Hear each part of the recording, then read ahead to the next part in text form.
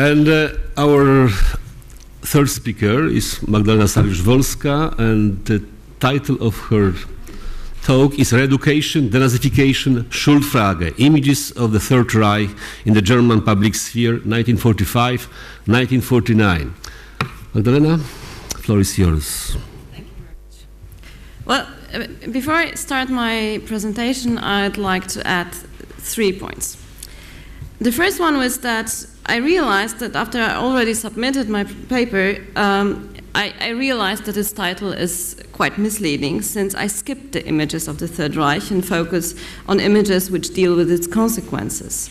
So now I would simply entitle it Coming to Terms with the Past in German Visual Culture 1945-1949, maybe with a question mark in the end.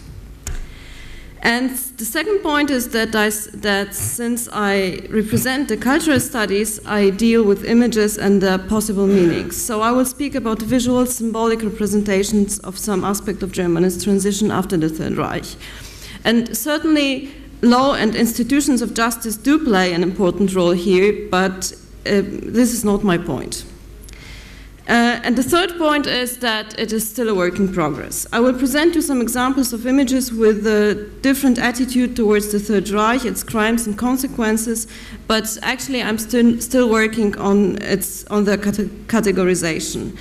So I'm trying to look at both Western zones and the Soviet occupation zone, which is not easy, but seems necessary to me, at least for the case of Berlin, where people could move more or less freely between the sectors, and since they used the same currency until 1948, they had good access to media from other sectors.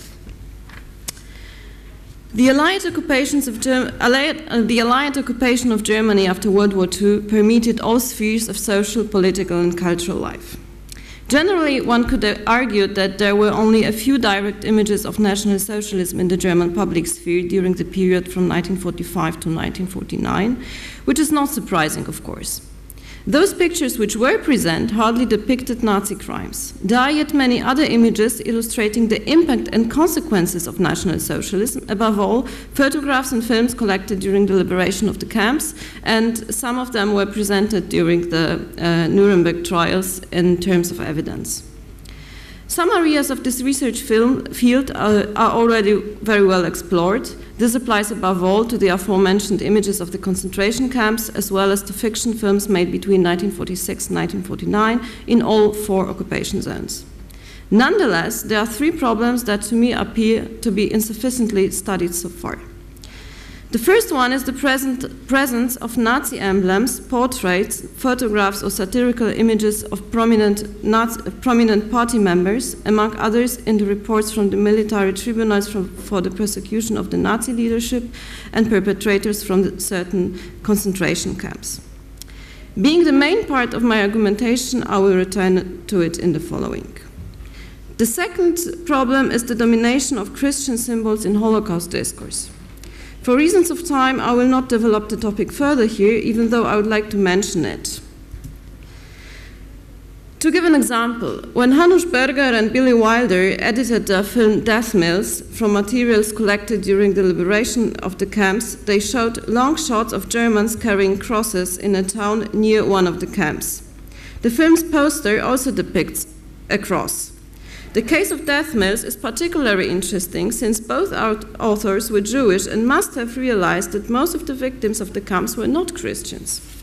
Yet the cross became the universal symbol of war and genocide victims, both in serials and satirical context. And a third problem is recalling National Socialism in order to explain current programs such as ruins, hunger, diseases, or expulsion. In such pictures, Nazism was not visualized directly, and the notions Hitler, Nazism, or fascism merely supported contents which dealt with the situation after the war. Even though the 2 latter cases, so Christian symbols and recalling to Nazism in order to explain current programs, are highly interesting and deserve further research, in my analysis I will focus on images that represent, in very various contexts, either symbols of National Socialism or portraits of prominent Nazis. I make use of diverse visual mass media, which were present in the German public sphere during the first years after the war. It means posters, press photographs, but only newspapers with a circulation of at least 100,000 copies, popular fiction films, newsreels, as well as banknotes or post stamps. And as for a general context, I have to add that in terms of quantity, images that had anything to do with the Third Reich were just a small minority among all other pictures that were present in the whole public sphere after 1945. What was the institutional context and what's the current state of research? The legal act that basically regulated culture in occupied Germany was the so-called Act number 191, which was signed by the Allies already in November 1944. Among others, it prohibited the production and distribution of any printed materials. On the 12th of May 1945, the Allies signed its amendment, which implemented the license system. In practice, it meant that the permission to publish, print, produce, etc. depended on what the publishers or producers had been doing in the Third Reich. Most commonly, members of the NSDAP or other organizations like the SA or SS were legally not allowed to work in the media. However, the control systems and the motivations were different in each occupation zone. Each zone had its own system of censorship, which again changed during the period between 1945 and 1949. While censorship in the Western zones was very strict during the first year after the war and was only being loosened later, in the Soviet occupation zone it was rather light in the first months only. The three key notions that describe what we nowadays understand as gradual transition from National Socialism to democracy or communism in the case of East Germany are Reeducation, Denazification, and anti-fascism, the latter used specifically in the Soviet occupation zone and later in the GDR. The popular term Schuldfrage, so question of guilt, however, achieved its quasi-mythological status, as Jeffrey Olick called it, much later.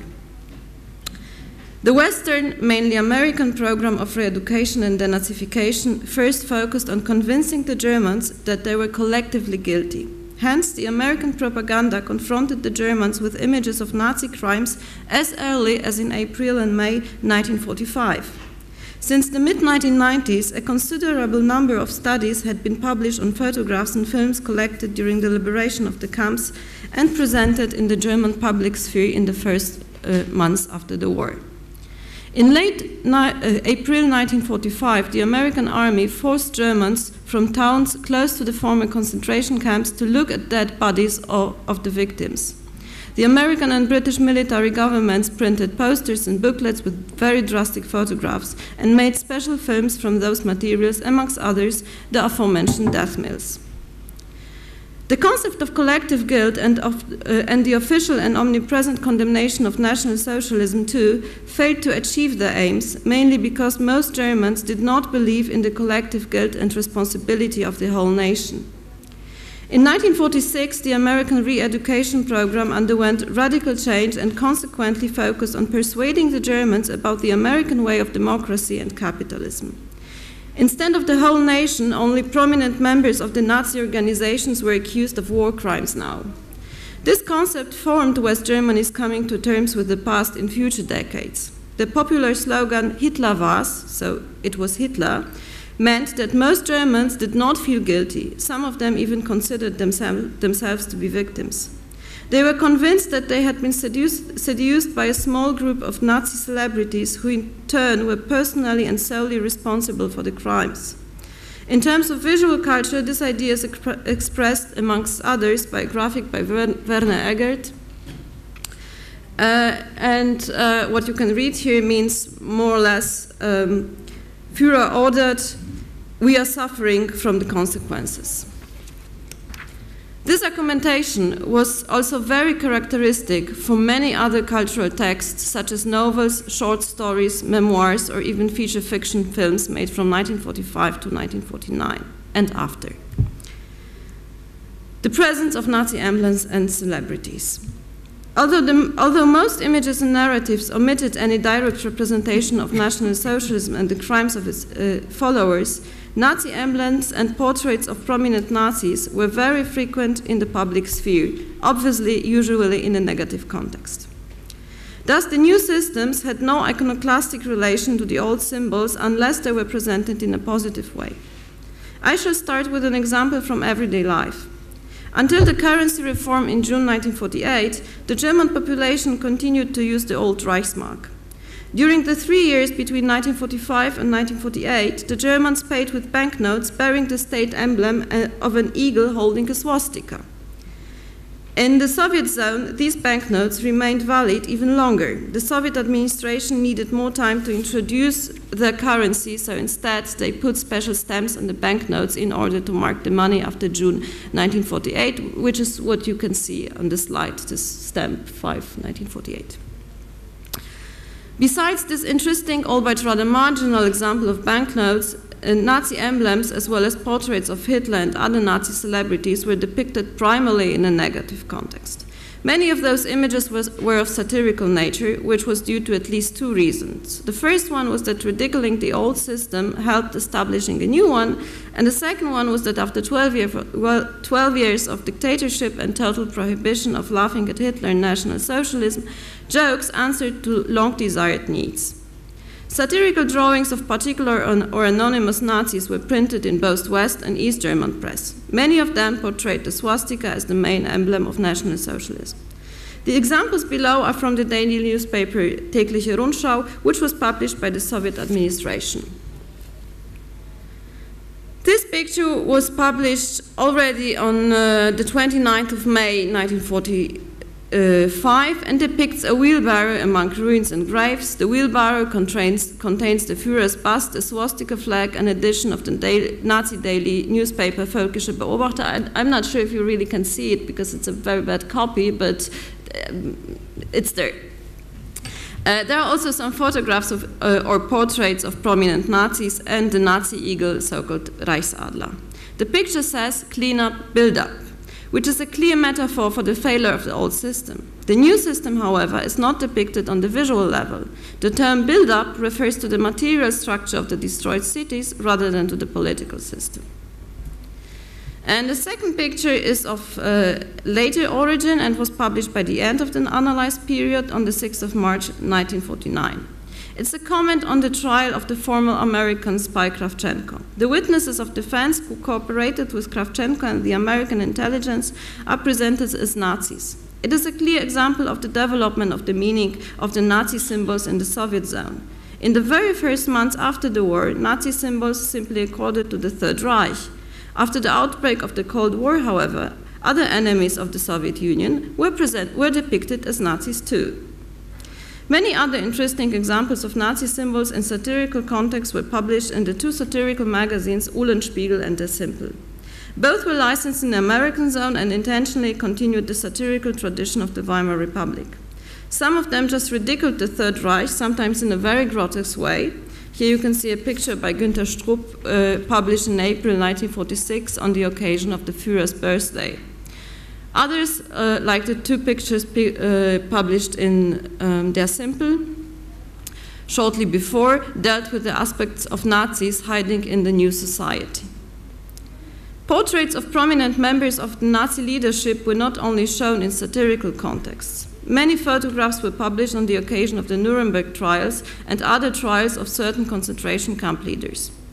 In these cases, the negative context was provided by the articles in which the trials and the crimes were presented. Sometimes, the photographs of the perpetrators were juxtaposed with photographs of the victims. Here you can see an article about the Buchenwald trial written by survival and later novelist Egon Kogon and published in the American licensed magazine Heute. The accused are depicted in very informal poses. They do not seem to be aware of the fact that they are being photographed. They are looking in different directions, they are talking to each other, only 7 of them are wearing uniforms without any Nazi emblems.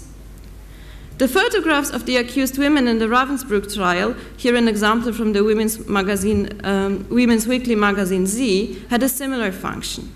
The women are presented in different poses, only 2 of them are looking into the camera. They bear numbers, as prisoners in the concentration camps did, which was very common during the trials and other trials too. Analogical shots from the Ravensbrück trial were used in the American-British newsreel Welt im Film. When comparing these photographs to the ones from Heute, we can notice two important differences. The first one is that each woman is presented on a separate photograph and named. They are not an impersonal mass of 31 perpetrators, as in the case of the Buchenwald trial mentioned above. The crimes are mentioned in the captions beneath the photographs, but are not visualized as in Heute. We see 6 particular perpetrators. What we do not see are the crimes.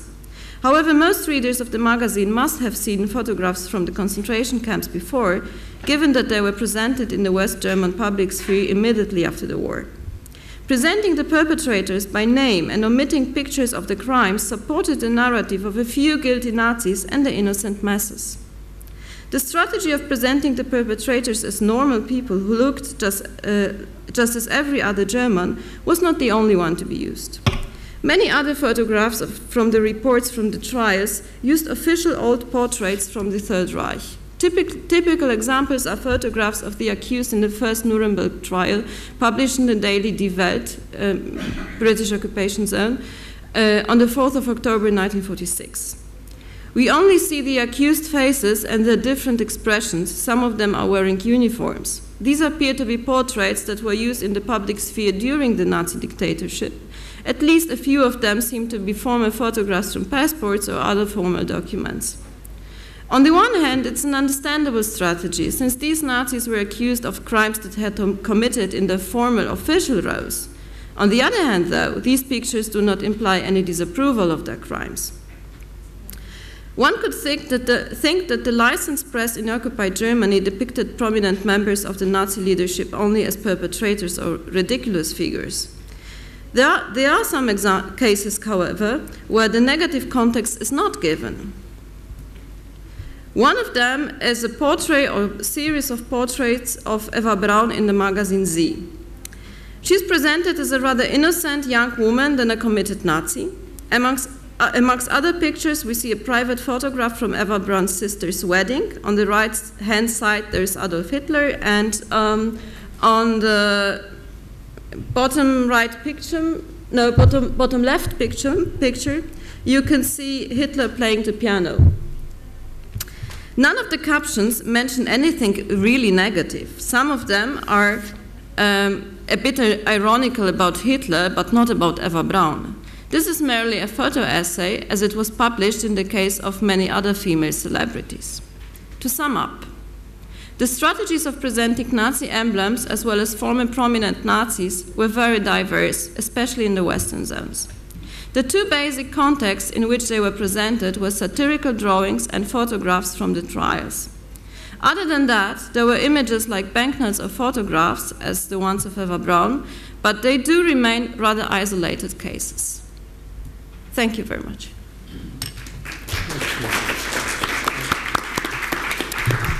Thank you very much.